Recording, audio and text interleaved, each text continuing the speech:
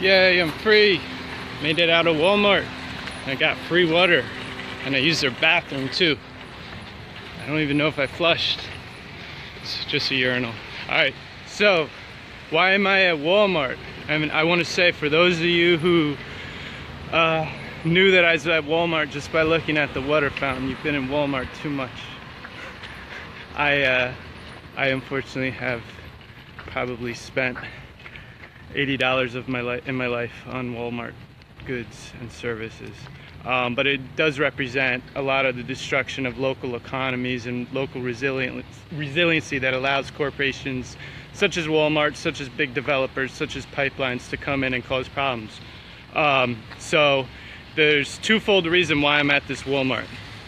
I'm in Lanoka, I believe, which might be a subset of Lacey Township, or it's the next town over. That's the closest I'm gonna get to. I'm gonna keep walking because I can't keep making these videos without moving. Got a lot of walking to do today.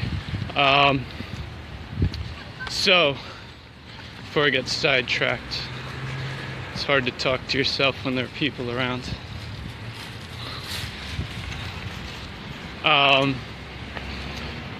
So like I said, it's twofold reason why I'm doing it here at a Walmart, or why I'm starting here.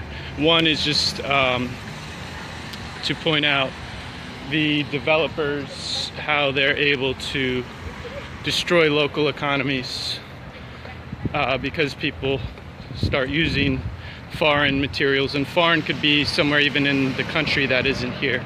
So including homes that are built from far away. But before I lose my train of thought, all right, so let's say bye to Walmart.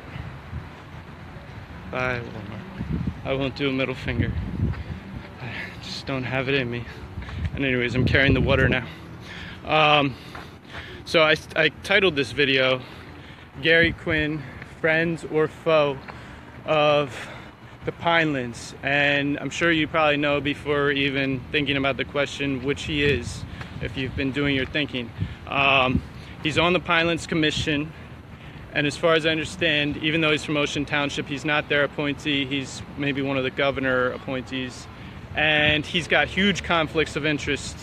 For one, he's on the Lacey Council, which could potentially be a conflict of interest between that and being in the Pinelands Commission simultaneously, because if Lacey's concerns conflict with the Pinelands concerns, say the town wants to build something but the Pinelands doesn't, that's itself a conflict.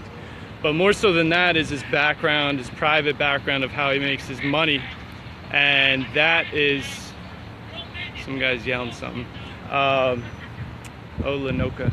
So he's a builder, developer.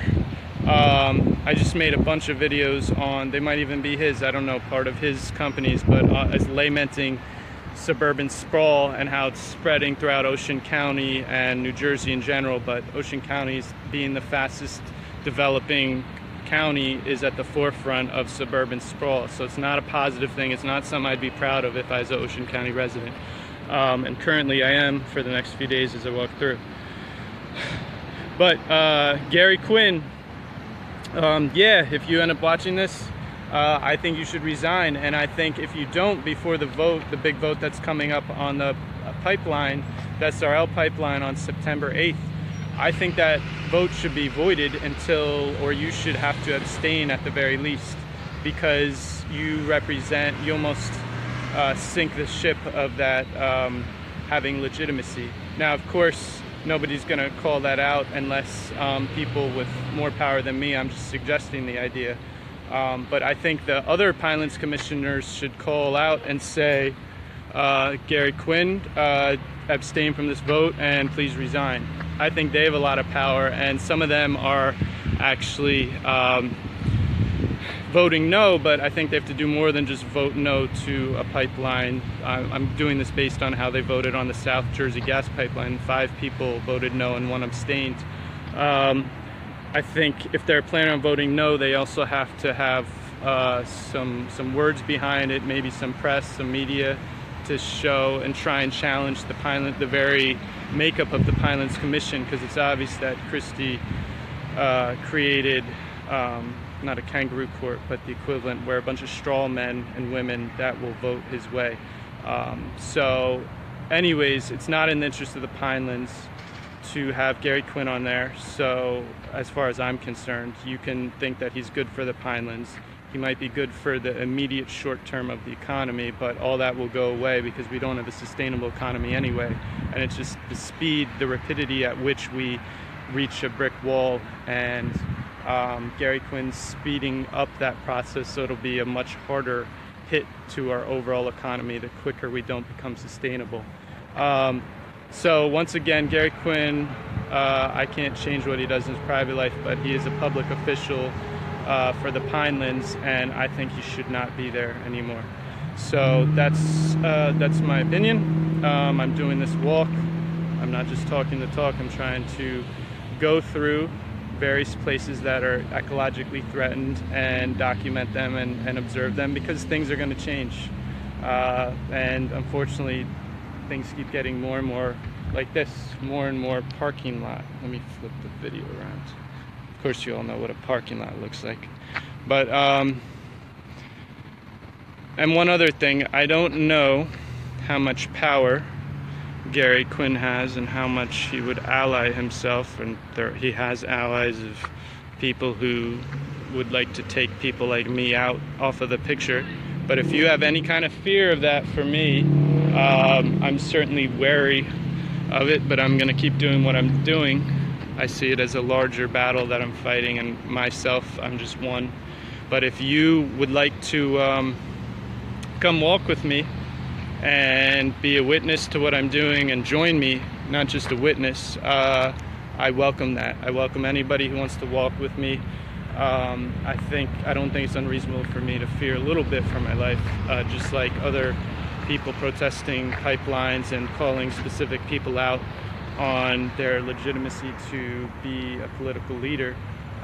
People historically die for these sorts of things. So I haven't done anything necessarily that warrants that yet, but please just be aware that I'm doing this, and I've been very careful. So if I am hit by a car, please question what was the real reason. All right, that's all kind of an ominous way to end, but that's where the world we're at right now. So, all right, there's Walmart again if you want to say goodbye again. I want to read what BB said. The Garden State would have to change its state flower from plastic to something sludgier. Yes, well, unfortunately, that's the direction we've been going in for a long time.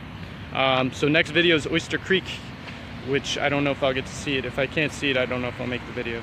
I've been idle too long. I need to keep moving. All right, bye.